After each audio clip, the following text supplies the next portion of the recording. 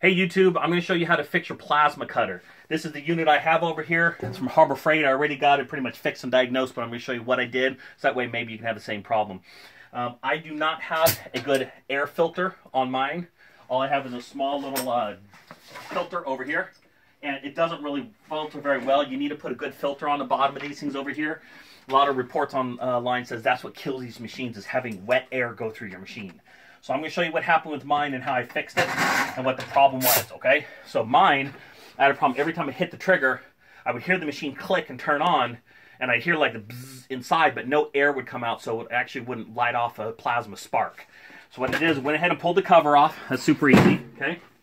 And again, this is the one from Chicago Electric. It's a 40 amp plasma cutter, okay? But most of these plasma cutters kind of operate the same.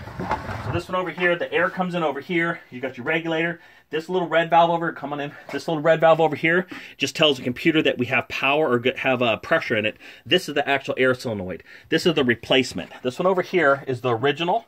This one over here originally sat in here like this. Okay.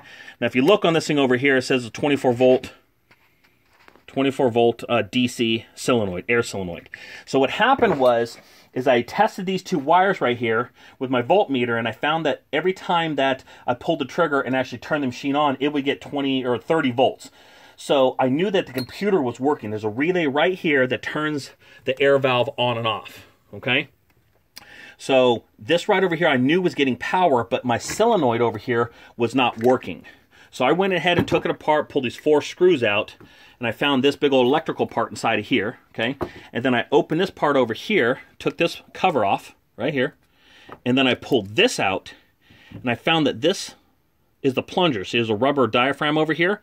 This was not sliding in here anymore on mine. It was really bad. I've got it all polished and cleaned up now. There's a little spring that goes in here. Don't lose your spring, okay? So this all sits in here like this, and then this fits inside the valve body here, okay? So the way that it works here, and bear with the crudeness of this, but I'm going to put air in here with my mouth, and I'm going to put a magnet to it, and simulating the electric magnet, and you'll listen. Oops, hang on, there it goes.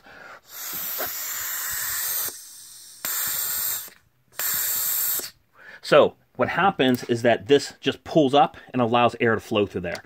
So I know that this valve was bad because it was all clogged. I got that cleaned up and now was all better now. But I still couldn't get this to work. So electrically, one of these little wires in here are damaged. So I went ahead and just purchased a new one. This was on Amazon. I just did a search for 24 volt, 1/8 inch air solenoid. And this is what came up, okay? So this one over here works good. I don't see a problem with it. I go ahead and I just did a quick wire to this just to test it. Where are those wires coming from? Okay, those wires actually come through. Oh, also there was a wire loom over here I had to cut off. So I had to take the wire loom off. I'll put it back in together. These two wires, one goes to this and the other one goes up to the switch up front.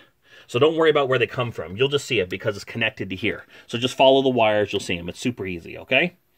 So most plasma torches I've ever been in have the same process. It has just a pressure valve, and to make sure that you have pressure, because this tells the computer how much pressure is actually coming through the line. If it's too low, it won't set a plasma arc, or if it's too high, it causes problems. So this tells the computer what the pressure at. This just lets the air flow on and off, okay? So it's pretty much that simple. So now I got it all up, and I'll turn this unit on, okay? And please make sure you unplug it before you do anything, okay? Now this here. So it's now functional and working as before it was not. So, long story short, hang on, let me kill my compressor. So, long story short is if your plasma torch stops blowing air, it's probably the air solenoid. These things are #1 thing that go out on these things that I've ever seen. So, again, if it's not working, put your voltmeter on here and see if this is a 24 volt DC. So just see if you're getting power. If you're getting power from here, you got a bad solenoid. Order one on Amazon. Super easy, super cheap. I think it was 12 bucks. And now my $900 tool is back up and going. So I hope that helps. Later.